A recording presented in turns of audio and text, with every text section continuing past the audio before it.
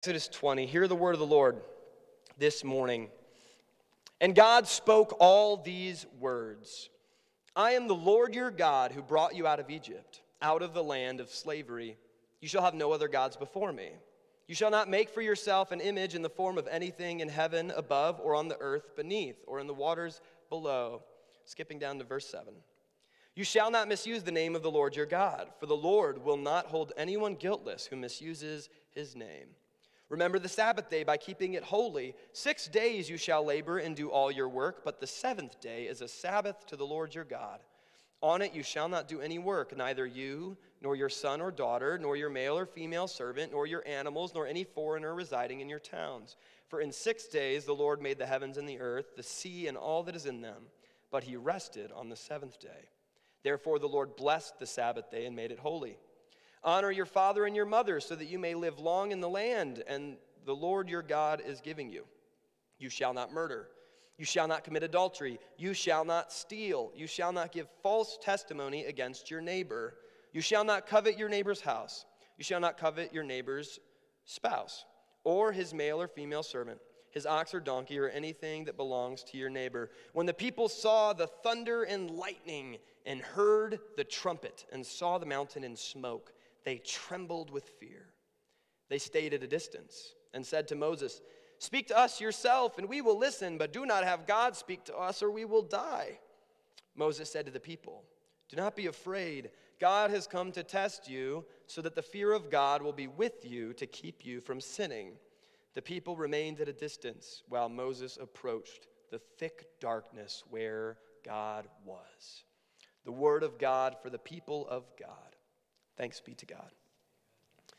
Heavenly Father, would you reveal to us your family through this scripture, your truth? Guide my words to reflect your truth. Speak to each heart gathered here. Heavenly Father, would you help all we hear, say, do, and pray this morning to lead us closer to your Son, Jesus. Be with us, we pray in Jesus' name. Amen. Amen. Well, you may not know it by looking at me, but when I was a junior in high school, I had the privilege of playing high school football. And I do air quotes there because I rode the bench as fifth string of 5 strings of safeties. So I was either number 9 or 10 out of our 10 safeties. When you're fifth string, you don't really know. And I loved playing football. I kind of got into it. I was homeschooled, went to public school. A friend of mine said, "Hey, let's go out for the football team." And I said, "Let's do that." And then I did, and he never did. But I made some friends in the weight room and didn't realize how hard it would be for me to hit people. And I was terrible at football, guys. They called me stone hands. I couldn't catch. They wouldn't throw it to me in warm-up drills on game day. It was terrible. But I had a great experience, and part of that was the coaches we had. There's something about a coach that there's so much potential for them to impact someone's life. Because leading people is hard, y'all. I don't know if you know that. But training the people you lead is harder. And training them to do something you aren't allowed to step in and do for them is really difficult.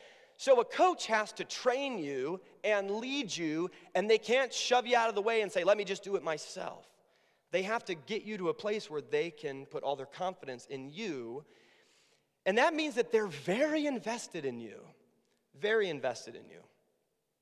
Well, I chose my position group. I chose to be a defensive back purely because the coach I knew the most was Coach Spot. Coach Spot had been the guy in the weight room after school, so I kind of got to know him. He was one of our DB coaches. I think he was the cornerback coach, so he wasn't really my coach. But he played college football. He knew a lot. And the dude was just built. He could outbench every defensive back. He was strong. He was quick. And he was fun. He was nice. He would yell a lot. He was a great guy. I loved Coach Spot.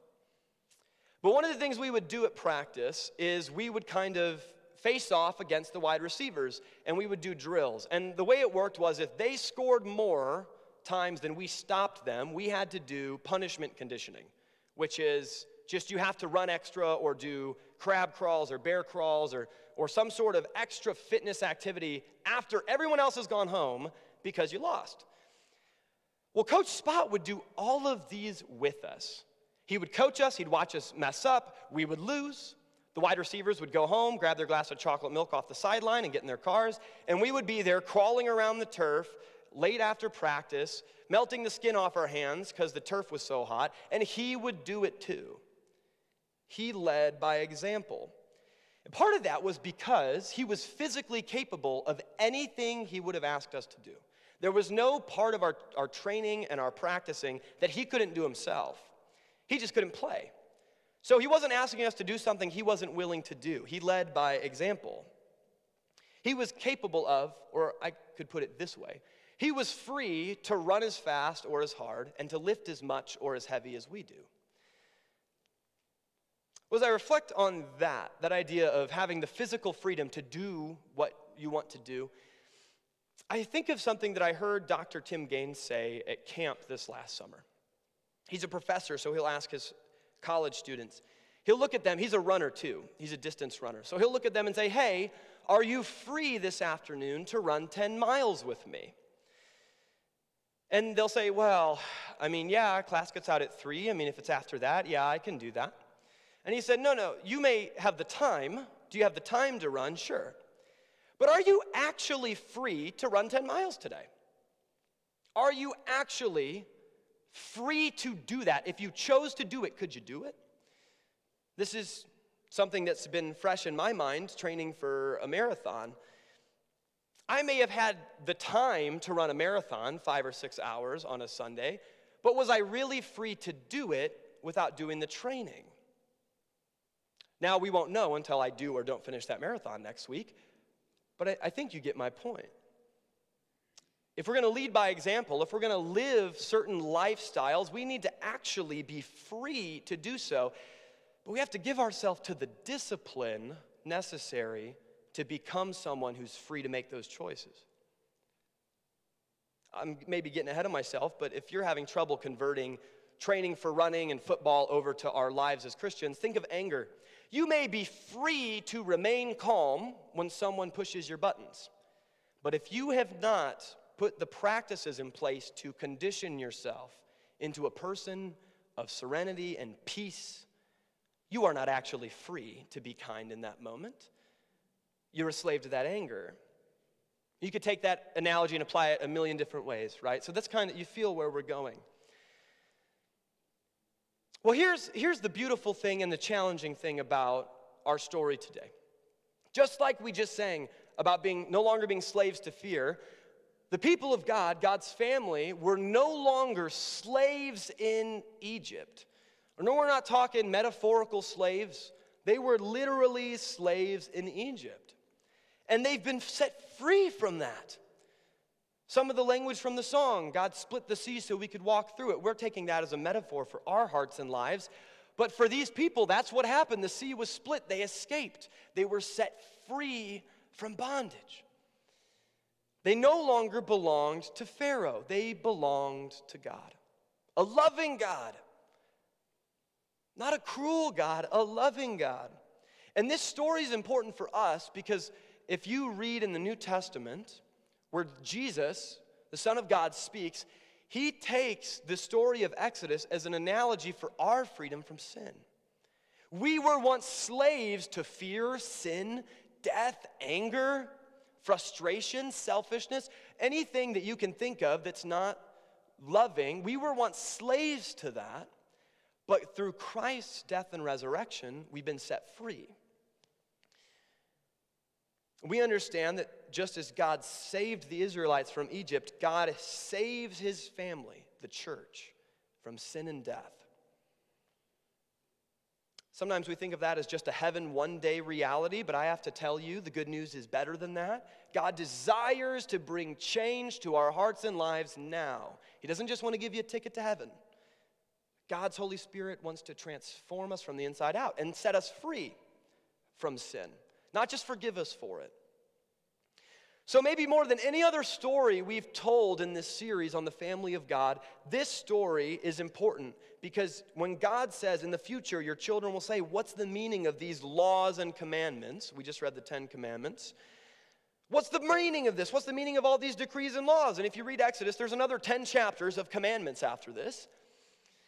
What's the purpose of these? And you look at your child and say, we were once slaves in Egypt. The Lord brought us out of Egypt with a mighty hand. So when your kid says, why don't we watch those kind of movies? And you say, son, we were once slaves to anger and lust and idolatry, but now we're free from that. That's why we don't live that way. We're gonna keep working through this, but just to paint the picture of why this story is so critical, that language maps right over to our life of faith, doesn't it? Being set free from an oppressor we could not resist on our own, to live as the family of God. That is our story too. But here's the challenge. Did freedom from slavery mean that the Israelites, God's family, were immediately able to live a truly free life? Did being released from Pharaoh's cruel ownership of them to the wilderness mean they were now free to always live the way God wanted them to? Were they suddenly perfect? Were they suddenly kind beyond reckoning? Were they suddenly not angry or selfish or scared? Were they immediately completely free? Because if so, why do they need rules?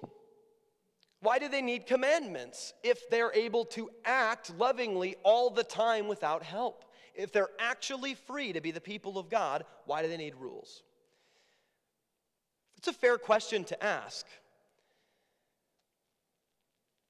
I would say that the fact that there's these rules in here is evidence that they were not immediately free to live and act and be the family of God the way God had called them. It was going to take some time.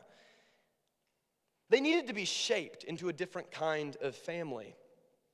They needed to have an entirely different way of life than the one that they used to have in Egypt. It was going to be different than anything they'd ever seen or experienced. This is a drastic change for them. Now, here's some of the tension for us. We believe in what we call the optimism of grace. We believe that God's grace outpaces any brokenness and any sin and any mistake we could make. There's more grace than there is condemnation. And read the letters in the New Testament. The Apostle Paul is all over this stuff. We believe by the grace of God that we can have a pure heart in an instant. We can have good intentions almost instantly. We can have that eye-opening moment at the altar or as we sing and go, wow, I'm no longer a slave to fear. And we can instantly desire something different. But purity of heart is different than maturity of character. Maturity of character takes time. You may want to be a loving friend the moment you realize Jesus Christ died for you. But are you always free to love everybody as Jesus loved you? Well, maybe not immediately. Maybe that takes some time. Maybe, dare I say it, that takes some rules to follow while we're being shaped into the family of God we're called to be. Because yes, while at any moment, if we say, Jesus, you're all I want, he can fill us with the Holy Spirit and we can be pure, like an innocent child who doesn't mean to do any harm. If we're honest, even when we don't mean to do harm, we do harm. And becoming someone who's fully loving takes time. Maturing into the family of God takes time. I believe it'll take the rest of our lives. We'll continue this journey of grace for the rest of our lives. Let me put it one other way before we move on. We are able to change our intentions quickly, but it takes time to change our habits. We can intend to follow God into the wilderness faithfully in an instant, but can we have the habit of our first instinct being obedience and peace and love without working our way to that, without being shaped, without giving ourselves to the discipline of being shaped, like a runner, like a chef, like our coach when I played high school football, who'd given himself to this discipline for years, and now he was free to do what he needed to do. We can change our intentions quickly, but church, if we're honest, it takes time to change our habits.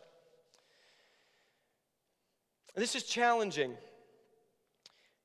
This is challenging for us because as we look around, especially those of us who've been in church a long time, you may have heard it said, well, the Bible is just a big book of rules to follow.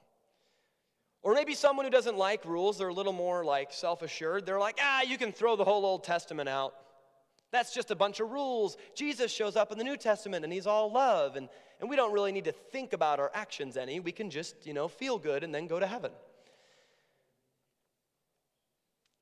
Sometimes, the challenge is with this idea that sometimes we start to think, if we think the rules in here are anything short of an act of love from a loving God, what we will start to think is that these commands of God are a way for us to repay God for saving us. Well, God saved me from slavery in Egypt, so now I've got to pay him back by being a real good boy. I got to be real nice. I got to pay my tithe because God freed me from addiction and I owe it to God. That's a dangerous way to look at these rules, I will say. That's a dangerous way to interact with the commands of God. Sometimes, for some of us, as we look at the commands of God, we start to think that they're the thing that's stopping us from experiencing the love of God. Man, I just can't deal with all these rules, Pastor. There's too many rules. I can't wear 2 fabrics. I can't do this and that. What's this thing about not eating pork? I love going to the barbecue place out by the highway. There's too many rules. If God's so loving, why are there so many rules? Church, how many children have asked their parent exactly that? Haven't all of us?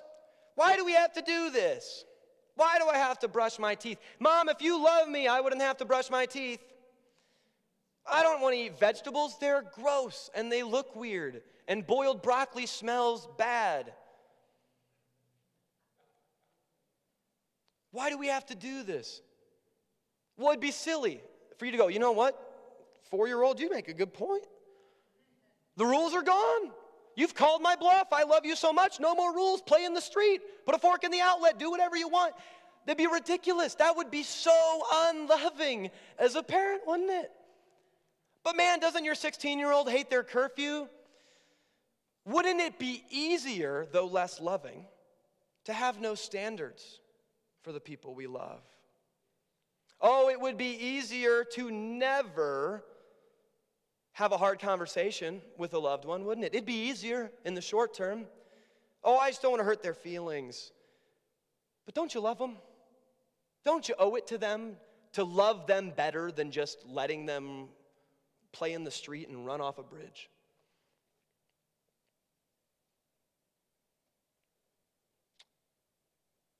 It's difficult because I don't want us to go into the ditch on the other side of the road and follow all the rules so that we can earn God's love. It doesn't work that way. Remember, they've already been freed from slavery.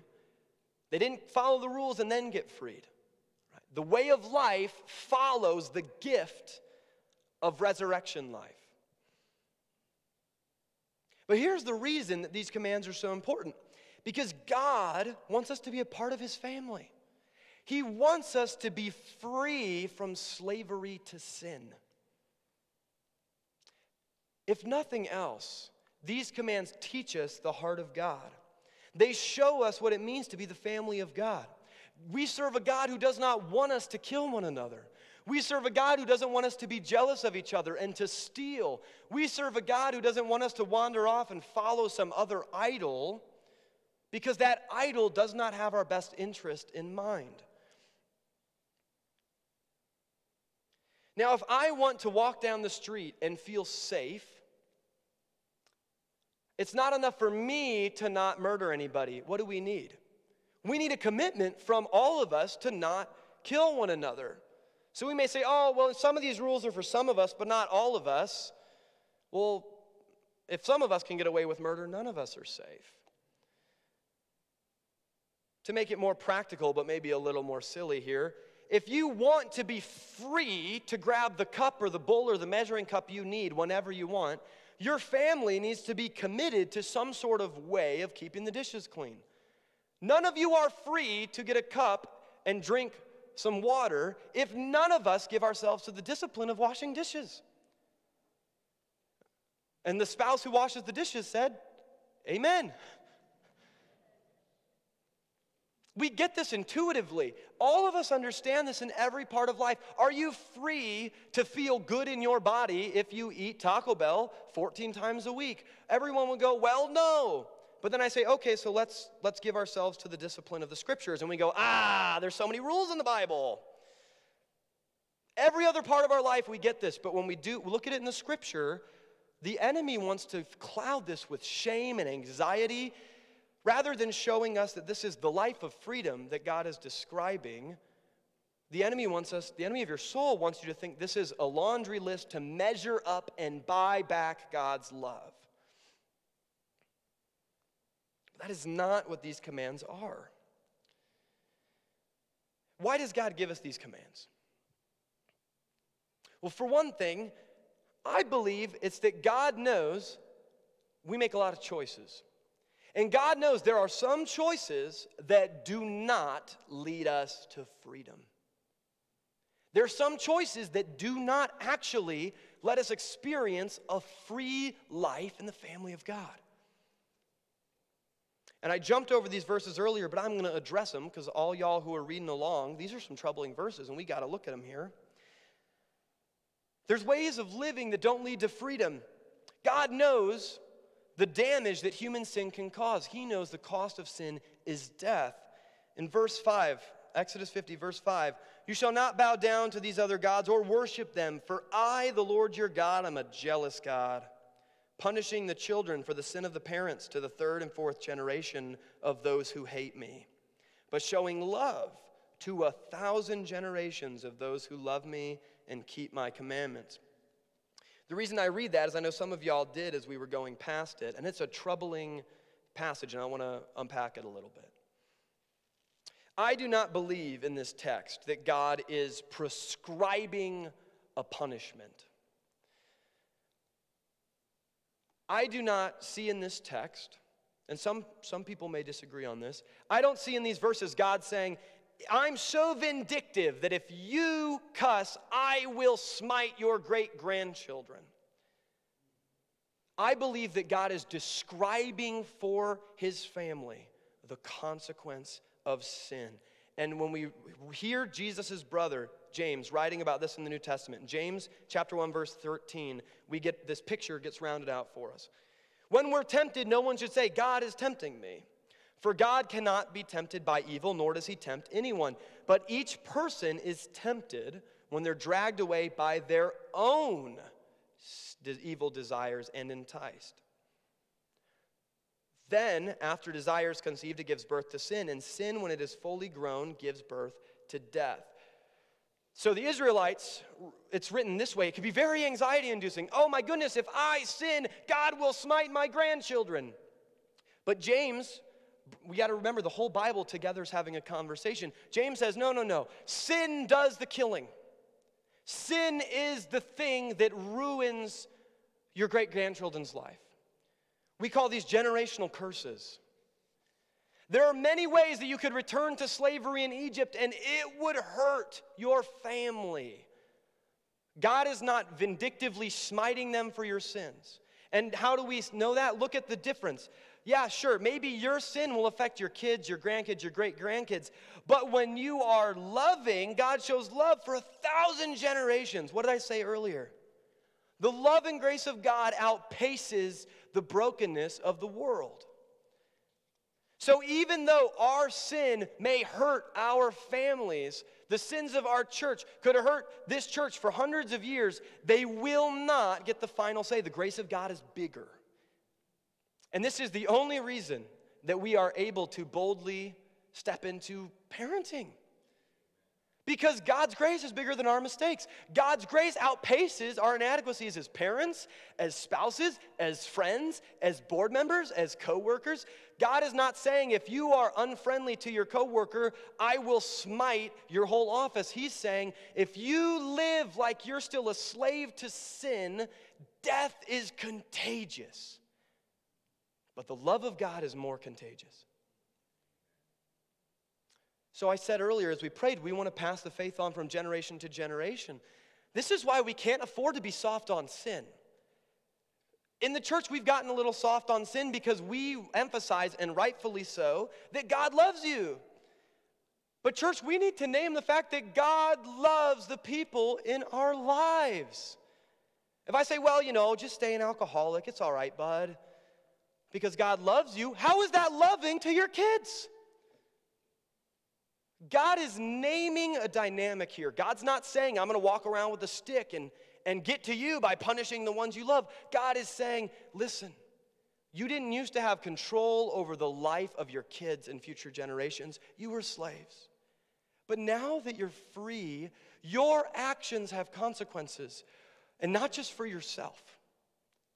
For everyone you know and everyone generations from now. We have a ripple effect. So before we throw the baby out with the bathwater and say, there's too many rules in this Bible, well, God loves people other than you.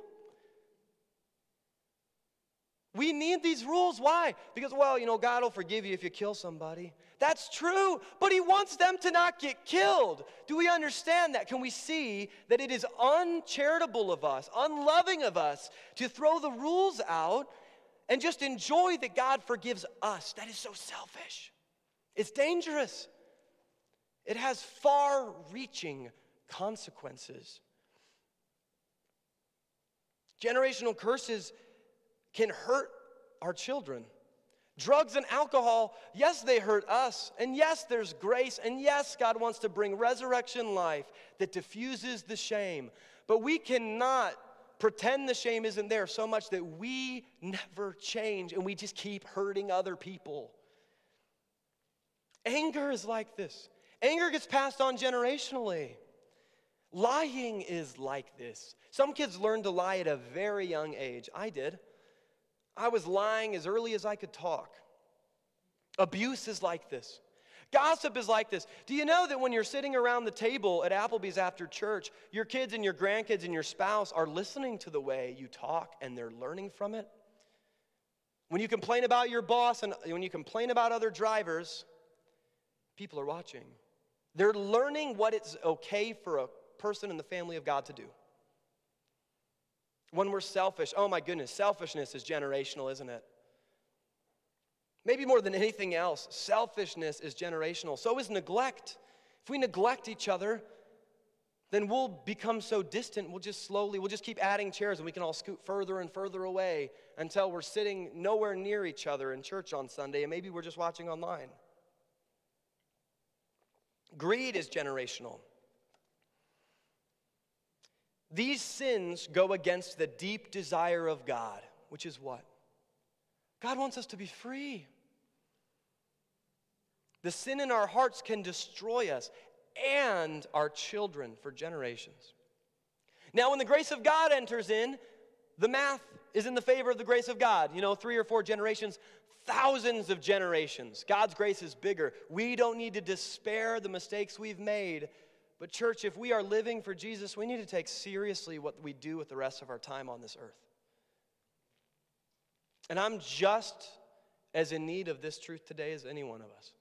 This is not me saying, I figured it out, y'all better figure it out. We need to constantly, not necessarily constantly, we need to often, every so often, reflect on our lives. Are they as loving as they can be to our neighbors? And if we're killing people and stealing and envious and selfish and lying, they are not loving to our neighbors. So church, I'm convinced that these rules are good news. God doesn't say, hey, you ought to be free, figure it out yourselves. He doesn't say, stop being angry, whatever that means. He gets specific. He gets personal. He takes these 10 commandments and he spreads them out over the next 10 chapters with very detailed things, detailed ways to love your neighbors. And do we have to follow all of them to a T? No, but the spirit of those laws is good. One of them is when you build a house that has a flat roof, put a fence on the roof. Because if someone falls off of the roof because you were too lazy of a builder to put a fence on it, that's your fault. You need to love in advance and prepare to love other people well. That's just one example. We got examples of, hey, when your neighbor's ox falls in the ditch, help them get it out. Why? Because that's how they plow their field. Their food might go bad. Your neighbor might go hungry. It's not saying that all of us should do these specific things, but the commands of God describe a way of life. And the options are quite simple. We are slaves or we are living the way God has called us to. There's not a middle space. There's not, well, I'll just keep being selfish and hurting the people around me and then just, enjoy how good it feels to be loved by God. Yes, God's grace will let you do that, but can I say that is a cheap grace? And you will regret that grace in heaven when you realize you could have participated in what God was doing even more. Church, the good news is that God's commandments show us what it means to live a life that is truly free. Following God's commands is the only way to be truly free. Now, we may want to do whatever our impulses tell us, but can I tell you that many of us are slaves to anger and fear and greed, and we're not really free. We may like making our own rules, but we're not much more free by ignoring God's rules and following our own. You hear it said a lot in our culture today, follow your heart. Well, I'd rather follow God. We're not called to follow our heart. We're called to follow Jesus. And those things are not always the same. Much like a runner training for a marathon.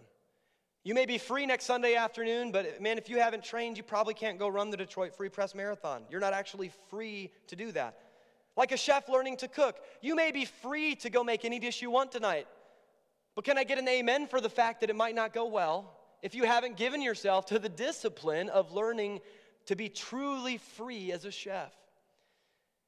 You might be free to move to France and speak French with everybody, but are you truly free if you've not given yourself to the study of that language? You might be free to walk past me and grab Jason's guitar, but are you actually free to play that music if you haven't given yourself to the rules and disciplines of learning to play guitar? You may be free to put a new deck on the back of the parsonage, but can I tell you, if you've never been a carpenter's apprentice, you probably aren't free to build a good deck that'll last more than a winter. You may be free to become a teacher in public schools, but can I tell you, if you've never studied how young people learn, you're not actually free to teach them anything. You're just free to talk and run your mouth and send them home. We are not free until we are formed. Let me say that again. We are not truly free until we've been truly formed. And God does not abandon us to figure that out ourselves. He gives us the scripture to form our lives around. My youth pastor, when I was growing up, similar sermon, shared it this way. If you think about a fish, if you took a fish and you asked it, like, fish, where do you want to go? And the fish said, I'd like to go on the land. I've never been on the land. I'm sick and tired. My mom always said I can't go on the land. I want to go on the land. You put that fish on the land. Is that fish free or is it dead? The fish is only free in the water. We are only free when we live faithfully within the will of God. God's commandments are for us like water for fish. The beautiful thing is that the prophets say that God will write this law on our hearts. Does that mean we don't need the written version? No. It just means that the Holy Spirit will be accompanying us so we can actually live this out. That does not mean, follow my heart. The Holy Spirit's in there. I'm just going to throw the whole Bible away. No. If our hearts are formed by God, if we are pure in heart and we want to follow the Lord Jesus Christ, then we need to be mature in character by giving ourselves to these disciplines. Just like water is the right environment for a fish, the commandments of God is the right environment for us. The only environment for us to truly live. We can pretend to live. We can pretend to have eternal life and just wait till we're at the end and hope that we remember to pray the prayer in a hospital bed somewhere. But if this freedom is meant for everyone, if we are committed to the family of God growing, we need to resist the temptation to throw out the rules so that it's even easier to live as the family of God. Now, everyone's welcome. Remember, God freed them before they'd been formed. So I'm not saying that the commands of God are a way for us to gatekeep life in the church. But we are kidding ourselves if we think life in the church means anything if we're not any different than when we got here. That's what makes church so tough. Church is a terrible product. Can I just say? My job as your pastor is to remind you that you need to change. All of us, for the rest of our lives, every single week. So if you go find a church that lets you be the way you are, my goodness, is it a church? I don't think so. I don't think so. This is meant for everybody. And how do we know that God's always meant it for everybody? Because he looks at these Israelites and he says to them, verse 10, on the seventh day is a Sabbath to the Lord your God. On it you shall not do any work. Not you, not your sons and daughters, not your male and female servants, not your animals, or any foreigners who happen to be in town. God doesn't say, you follow my rules and you get the blessing. God says, I want to invite everyone into this way of life. And if you don't live this way of life, where are they supposed to join up? If God wants everyone to be a part of the family of God and none of us are living like the family of God, where can they go? Where can your neighbor go to enjoy God's love if we don't live in light of God's love? The way that we share the beauty of this freedom is by living a life that is formed by the commands of God. This is how the rest of the world gets to know that this other way of life is possible. When we embrace what it means to be a part of God's family, our lives show a watching world what true freedom looks like. Church, I know this is a hard word. For those of us that are perfectionists, or as I describe myself, a recovering legalist, a rules guy, this is a hard word. Because, man, we are in danger of going to the ditch on the other side of the road, and we may not be lazy anymore in our faith, but we might be so critical of ourselves, there's no real freedom there. The religious rulers who crucified Jesus lived that way. But that same Jesus said he did not come to remove a single pen stroke of the law. He came to fulfill it. God still wants God's church to live the way God's called them to. God's still inviting us into that. Now, church, we can come as we are. But can I say to us, the Holy Spirit doesn't want us to stay that way. They had the slave mindset. They wanted to go back to Egypt. And God had grace for that. If you have trouble believing that, listen to the last 3 sermons. These are the orneriest, most despicable people, most ungrateful. God had grace for them. But he loved them so much, he said, there's a better way. There's a better way. That's the gospel. And that's Jesus. And because Jesus wouldn't throw out the Old Testament, that means it is also the commands of God throughout the Scripture. This is a tall call that God's placed on us. And I know it's heavy. But if we love the world God's placed us in, then we are invited to be faithful to living a loving life. It does not mean always giving people what they want. That doesn't mean always getting what we want. If you've been in church a long time, you know that it's not really about getting what you want. But if we aren't living a different way of life, what do we even have to invite them into? If I preach the truth this morning, church, if I have, would you say amen? That's helpful for me. to know that I'm saying what needs to be heard. I'm going to invite you into a posture of prayer. That may be at these altars, that may be standing, that may be kneeling at your seat, whatever posture you need to take to pray. We're going to pray together. Because we can't do this without God's Holy Spirit. Would you pray with me, church? Heavenly Father, we confess that we aren't able to measure up to these rules ourselves. And for some of us, we confess that we've been trying so hard to measure up for so long that it's exhausted us. That now we're struggling to be kind to other people and we become critical and cynical. God, for some of us, we confess that we've enjoyed your love without responding to it in obedience for a long time. But God, we want so desperately to be a church that is filled with your Holy Spirit and filled with your love for your good world around us. We want that so desperately, and we are convinced that shaping our life around your truth is the only way to truly love you and to love each other and to love your world. So God, we ask, would you pour out your Holy Spirit in our midst, in our hearts? We cannot do this on our own. If you convince us that this is important, but you don't fill us to live it out, we'll be doomed. God, we place our hope in the gift of your Holy Spirit to transform us from the inside out. God, we thank you for the gift of a pure heart. We thank you that you enable us by your grace to respond to you and to change our mind and our intentions. But God, we plead with you to change our actions, to guide us day by day to live more like you want us to be your family.